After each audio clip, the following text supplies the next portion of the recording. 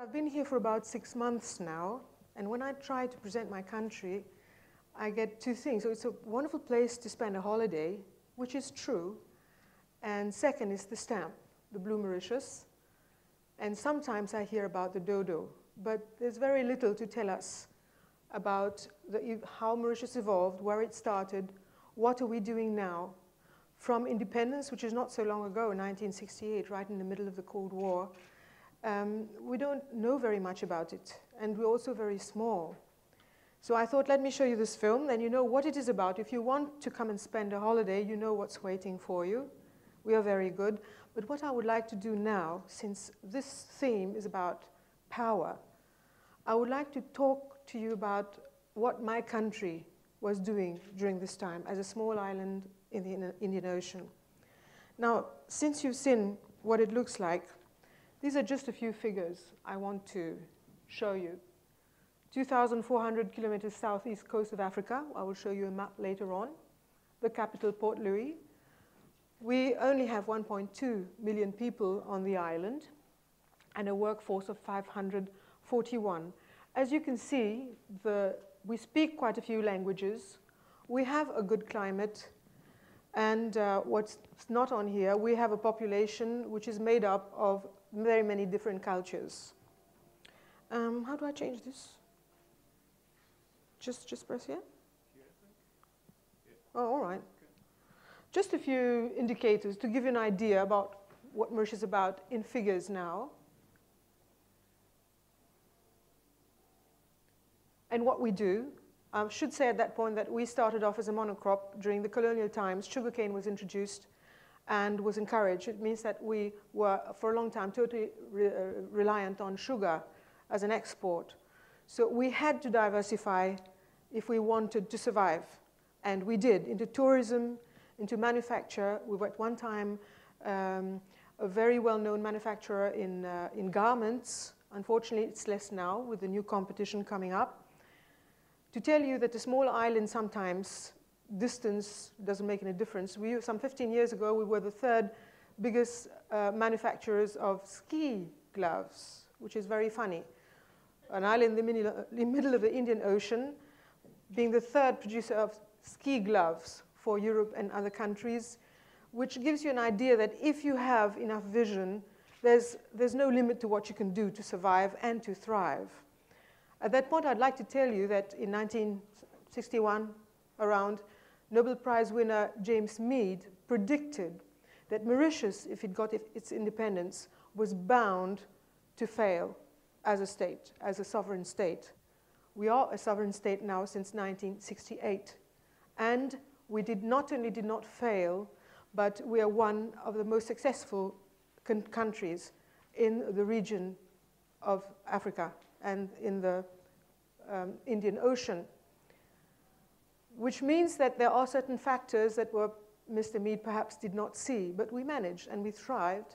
So let me go on. How do I do it?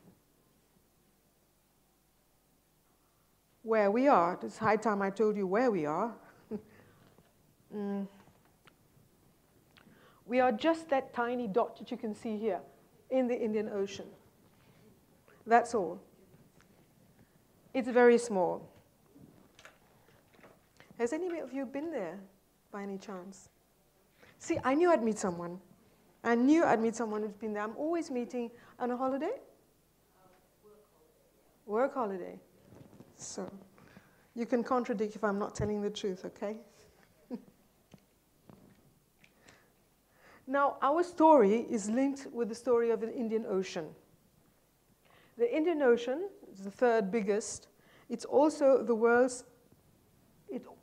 the world's earliest civilization were. Mesopotamia and ancient Egypt, the Indian subcontinent. It is a far calmer ocean. It's very seldom said. It's calmer and therefore more open to trade. It opened to trade earlier than the Atlantic or the Pacific. The powerful monsoons also meant that the ships could make use of the winds to reach India and go back. This allowed, for example, Indonesian peoples to cross the Indian Oceans and populate Madagascar. And you can see what a distance this is from Indonesia to Madagascar. It's all thanks to the monsoon winds, that some part of the year blows in one direction, the other part of the year blows in the other direction, so that you can go back. So the earliest known maritime trade between Mesopotamia and Indus Valley was conducted along the Indian Ocean. The important Silk Road. This is an older map. The red lines here show you the Silk Road, I'm sure you've heard about, and the spice trade, which went along the blue lines. Now, what happened is that around 1453, this route, the way it was going, was blocked by the Ottoman Empire. This is what started the Age of Discovery. This is when the other way round Africa was explored, round the Cape of Good Hope. And this is at the time where we came in. Mauritius was on the way to India and to all these, the west part of the east part, sorry, of the Indian Ocean. Now, Mauritius, as we saw before, it's got a good climate. It has a good soil. There's plenty of food. So obvious, and it had a very good harbor compared to the other islands in this region, which made Mauritius the ideal harbor to stop on the way to India and to the other countries on the eastern part of the Indian Ocean. This is how Mauritius got its importance. At this point, I might say that Mauritius was discovered by the Arabs in 975, sorry. The Portuguese in the 15th, 16th century. The Dutch were also at the end of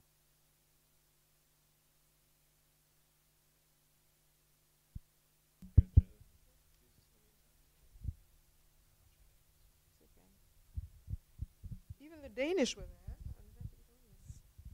Thank you. At the beginning of the 17th century. But our story really started when the French took over Mauritius because they wanted to control the Indian Ocean, therefore trade, which we see that a lot of wars have been fought over Mauritius for its position in the Indian Ocean. The French took over Mauritius, and from there, it was not only because of the trade, but also to pester the other. It was a lot of piracy at that time, and also to direct naval attacks on other ships in the regions, among others, of course, especially the British, who were very strong at the time, very strongly competing for influence in India. So this, we can see that trade played a big role. This is where the India companies started. The Dutch East India Company, which was formed in the beginning of the 17th century, with its headquarters in Batavia, and the French East Indian Company, which was founded in 1664, but which had to wind up for several reasons, internal reasons. They had to wind up. Now, the French East India Company was, interestingly enough, initiated by Colbert, one of the advisors of Louis XIV at the time, and because it wanted a share in the African slave trade, which was thriving in the area at the moment. It was competing for India against Britain. At the time, if La Bourdonnais, a governor of Mauritius at the time, had succeeded, India could well have been French and not Indian. He conducted some very successful attacks with maritime, of course, naval attacks on India, but unfortunately, his superior did not agree with him over Madras. He took over Madras, which is now Chennai, and he actually wanted to use Madras for a ransom, and his superior wanted to erase Madras from the map. So this lack of understanding between the two resulted in La Bourdonnais being sent back to France. So at the end of the day, the British took over India, as we all know, and Mauritius stayed French at the time. Between 1967 and 1980, Port Louis became an important center for trade, naval operations, as I was saying. During the 7 World Wars, 1756 to 1763, France and England battled over control of the Indian Ocean, over trade with India, and control over India itself.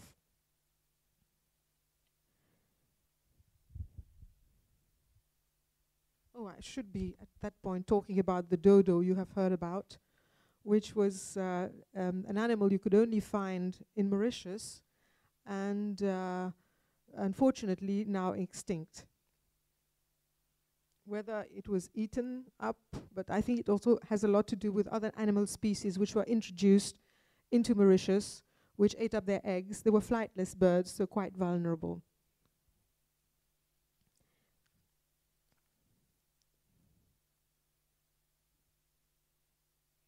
Now, we are talking about power, we're talking about hard power, soft power, smart power, diplomacy. That all this can only start if you are a sovereign state. You cannot have diplomacy. You cannot talk about diplomacy in a country if you're not sovereign. Mauritius only became sovereign in 1968.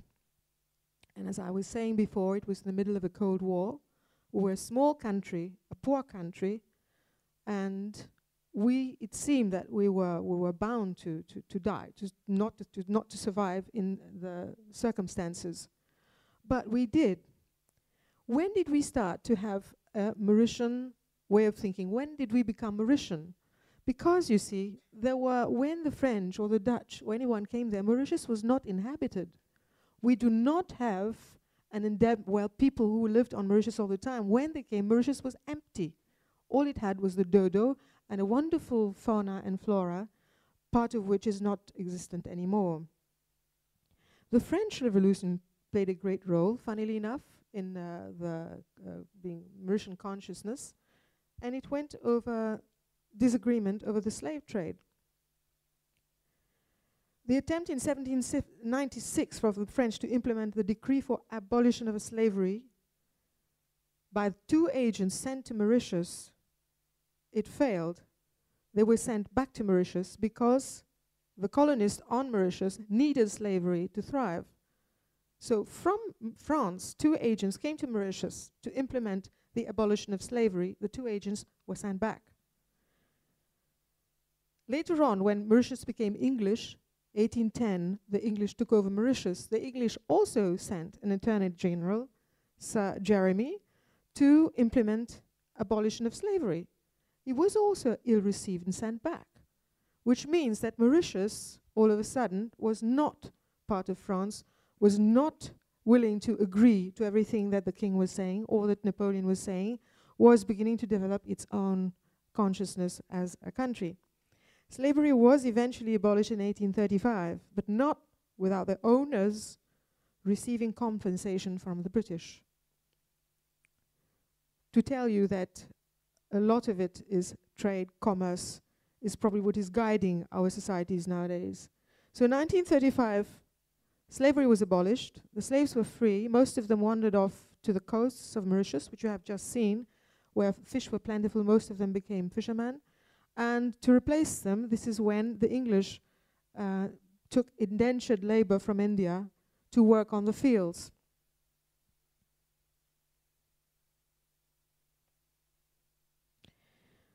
Our history is no more than 450 years old. We have no, as I said, no indigenous inhabitants.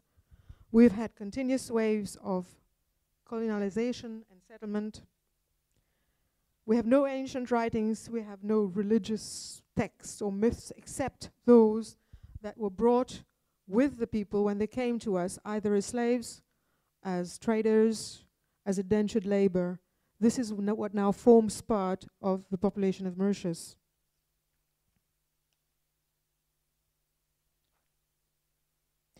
This system of slavery severed millions of people from their roots and ultimately gave rise to new societies.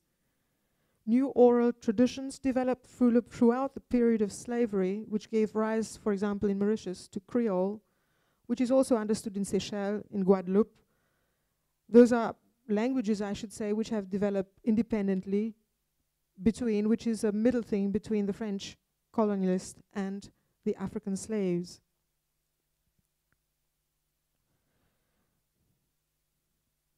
Well, as I was saying, that societies, ethnic groups, and their rules were torn apart at the time by slavery. But maybe in a way, in a small place like Mauritius, it made a society concrete faster than it would normally have been. To give you an idea, I mean, we all know what happened in Africa. The boundaries and frontiers that you see in Africa are all man-made, goes across ethnic groups, cultures. My friend here would know from DRC Congo would know something about it. You have the same people living on two sides of the border, which makes it extremely difficult to govern a country in Africa, because the frontiers are not natural frontiers, have nothing to do with the culture and society and societies which have been thriving there for a long time. So in comparison, I would say Mauritius had a very effective frontier. It was the sea. The sea is perhaps, together with the desert, one of the most difficult frontiers, or perhaps the safest frontiers that you can have, which many countries in Africa today do not have. A fluid frontier, which is the cause for a lot of wars and conflicts. But in our case, the ocean also was not only a frontier, but also on the way for communication, which was on the right path to communication for trade.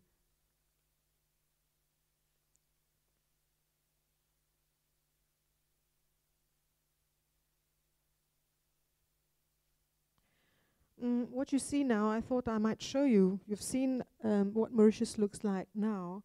We have some old photographs to tell you what Port Louis looked like in the 18th century and what it looks like now.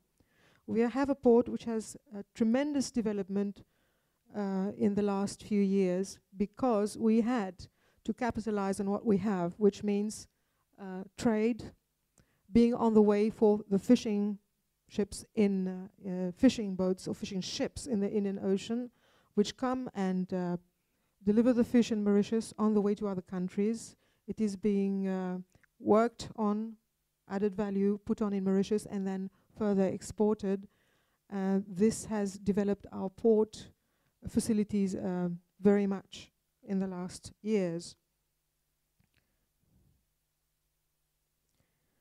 Again, I will go quickly over that. We are in the middle of the Indian Ocean, and the connectivity is very good, as you can see. Flights to India, to Singapore, to Europe. We have daily flights to Europe, several direct flights to Europe as well, flights to Dubai and flights to South Africa, and links to all major ports.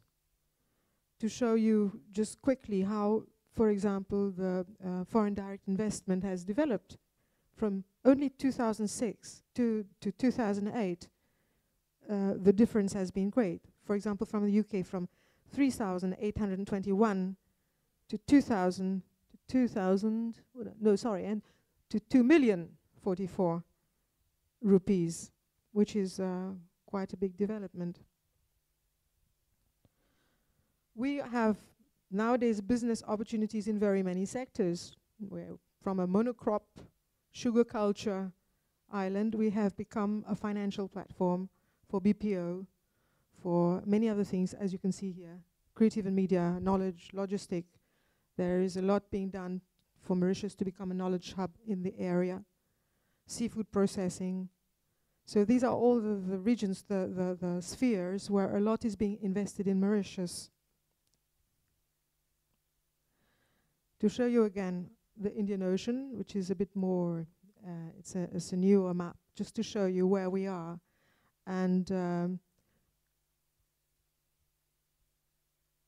where Mauritius is, we have, just to show you the area, we are very small, but we have a very big maritime area which covers something like 2 million square kilometer, which is of course not easy for Mauritius to manage. Mauritius does not have an army. So when Mr. Donfried was talking to me about soft power, hard power, I thought, oh my God, I only have soft power. We don't have an army. I mean, we have something like 10 to 15,000 policemen. So we thrive on soft power. To tell you a little bit about that, when we became independent in 1968, we were a poor country. Our prime minister, at the time, you must remember, it was a small island. We didn't have internet. We didn't have the communication, the information that everybody has access to nowadays through the internet was not there. So diplomacy had to be conducted primarily by our people, some of our people who had been to study, who had contacts. So when it came to taking decisions, of course we could not have the capacity like big countries, of the bigger countries.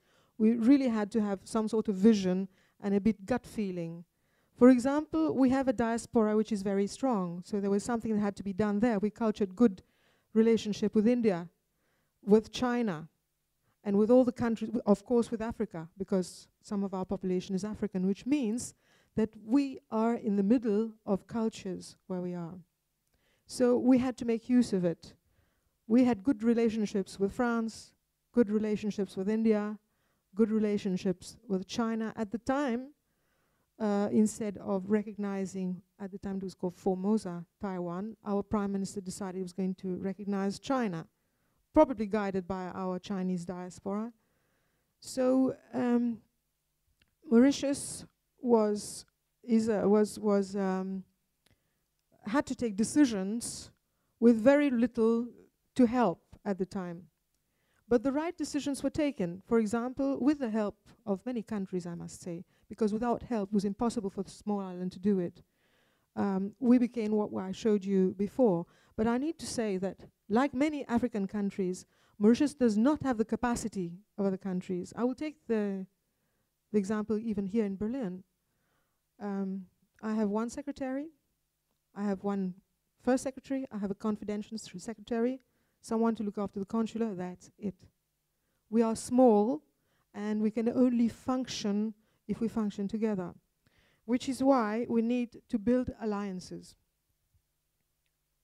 We all need to work together on that one. We are part of many organizations like the African Union, which I'm sure you've all heard about, which some 54 African countries belong to it. It was established on the 9th of July. It was done to accelerate political and social economic integration of the continent, which is absolutely necessary for further development in the region, promote and defend African common positions on issues of interest to the continent and its peoples, of course achieve peace and security in Africa, and to promote democratic institutions, good governance, and of course human rights. We also belong to COMESA, which is again another organization. The whole name is Common Market for Eastern and Southern Africa. It promotes regional economic integration through trade and investment. With its 19 member states, it covers a population of 430 million, if I take the figures of 2008, and an annual import bill of about $152 billion, again, figures from 2008.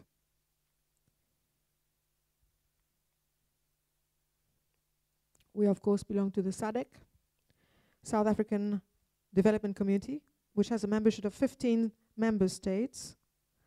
The SADC is one of the poorest regions in the world, despite being endowed with natural resources, and a lot of natural resources. Approximately 45% of the total population lives on $1 a day. And life expectancy has been declining over the time, so you can imagine how much work there is to be done here. Facing all this, I have been told that documented history has recorded an estimated 300 years of known peace on our planet. 300 years sounds like a lot, leaving thousands of years open to conflicts of varying degrees, which means that we have been constantly involved in conflicts for thousands and thousands of years, be it religious, ethnic, territorial, or otherwise, between two or more groups on our planet on a constant basis. Interests are at stake, and war is one way of gaining, with the consequences that we know, that I do not have to describe to you, building up of society, building up of material loss. Mauritius itself has been the object for conflicts between powerful groups at the time, but it has never itself been involved in a conflict. It would have probably been erased from the map. As I told you, we do not have any kind of military equipment or people. This is just to show you broadly where we are and how small we are when you take a look at a map of the world. It is also interesting to know that the Western Indian Ocean has played a vital role in international politics. In ancient times, maritime commerce attracted numerous nations to the region, and it has not changed. I am quite sure that the Indian Ocean will become the focus in time to come because of all the trade happening there, all what is at stake in the Indian Ocean. Piracy, we know all about it, which makes it interesting for other powerful nations to be present in the Indian Ocean. The US itself is militarily present on the island of Diego Garcia.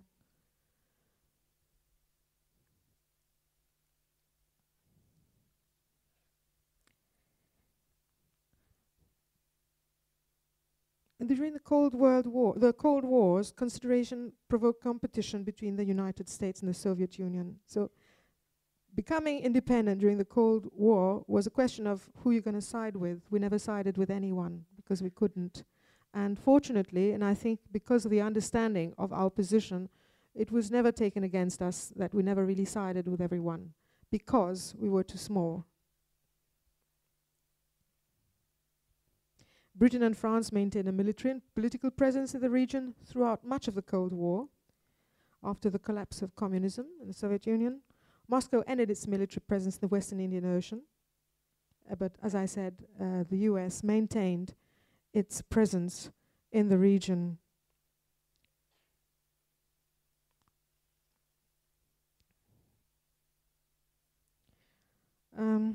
This just to give us an idea, I thought I'd show you how much my predecessor, Ambassador Stelzer, was just saying, talking about the consequences of war, how much we spend on warfare, how much we spend on each soldier. And I just found it on the internet to tell you what are the 10 countries which are spending the most on warfare. The amount of money that is being spent, and of course not less the amount of people involved in warfare, of course in military organization of a country. This is, when you read this, of course, Mauritius is only police. We don't even have an army, which comes to what my predecessor has already broached, the subject of the United Nations, which started as a League of Nations, and it was to avoid any future war, meaning that soft power is becoming more and more the tool that can be used in order to thrive.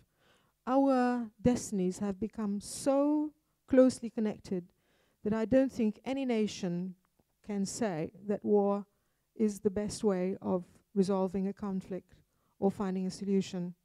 It is obvious that the future will lie in diplomacy, in soft power, and hard power, I believe, is not only war, but also showing what you have. I mean, have you ever asked yourself why when let's say, president or anybody else from another country visits a country, the first thing is it'll be a military show to welcome and to honor the guest. It is not only, it didn't start as being to honor or the guest or to welcome him, but there's also a show of what we can do, you know, this of our strength. It was a show of strength. And I think this show of strength is just to probably intimidate, it was to intimidate. And I think that this is going, I hope also that this is going to give way to soft power in the future. I don't have to tell you what the United Nations is about. My predecessor spoke a lot about it. There's a lot that needs to be done. When he spoke about climate change, of course I obviously related myself to it. We are an island. And many people don't realize, someone was asking about losing lives. There are islands like the Maldives are already saving money to move, because very soon they won't exist if this goes on. Even if you keep the temperature rise at 2 degrees, I can tell you that a lot of coral reefs will die, and it will change the face of many islands here. My island's tourism relies a lot on coral reefs. We are almost surrounded by coral reefs, which makes swimming on our beaches, between the beach and the coral reef, it makes it a totally safe swimming place. The coral reef protects us from the cyclones, which we get regularly. If all this goes, and a rise of temperature will kill the corals for a simple reason that corals live in symbiosis with certain algae that needs light, needs oxygen, and the warmer the water, the warmer the sea, the less oxygen it can contain. I won't tell you the details, it goes into chemistry and biology, but the warmer the water, the less the oxygen, which means that the animals will not survive. So all this makes it more complex and more important than you might think. For us in Mauritius and for other countries like the Maldives, it is a question of survival, whether powerful countries get their act together on this or not. Fortunately, we also have a seat in the United Nations. This is why we also team together with organizations like AOSIS, which is an organization of island countries, small island states, where we try to bring the balance into on our side when it comes to climate change. So we rely a lot on what happens between the powerful countries. And we hope that this picture will conclude what we want, and that we can get together and speak about how to live together, to help each other, so that we have a society which is going to be peaceful and advantageous to everyone else. I'd like to, at this point, tell you, I just said that countries like Mauritius and other African countries rely a lot on the help which we get from others. There are many organizations in Germany that do a lot to help African countries get their act together, because we do not have the capacity, as I told you before. So this goes towards organizations like Afrika Verein, SAFRI, and many other, Deutsche Afrika Stiftung.